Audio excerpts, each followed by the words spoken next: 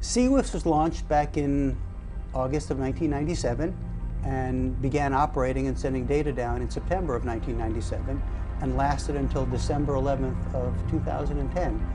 So that's more than a 13-year data set. The original idea behind SeaWiFS, which stands for Sea Viewing Wide Field Sensor, was to monitor the color of the ocean. The color of the ocean is related to the amount of microscopic plants that live in the ocean that have a pigment called chlorophyll, which is green.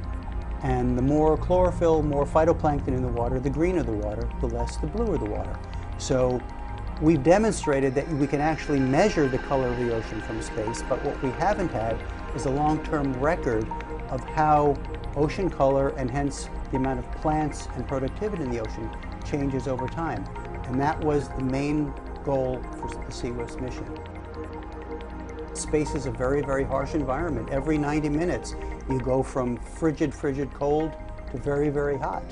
And imagine doing that every day, 14 times a day for 13 and a half years, operating continuously.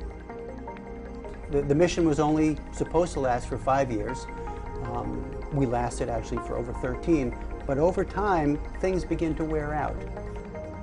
In December, what happened was we lost communication with the spacecraft, which is kind of important because what it said was the spacecraft could no longer contact Earth and send data down, but more importantly, we could not contact the spacecraft to try to fix a problem. And so finally, in February, it was decided that it was hopeless. We were not going to be able to reach the spacecraft, and the people that operated it, GOI, declared it lost. Before SeaWiFS, ocean color as a measurement was seen as an experimental mission, experimental data set. We never really were sure that it was going to give us the kind of information we needed.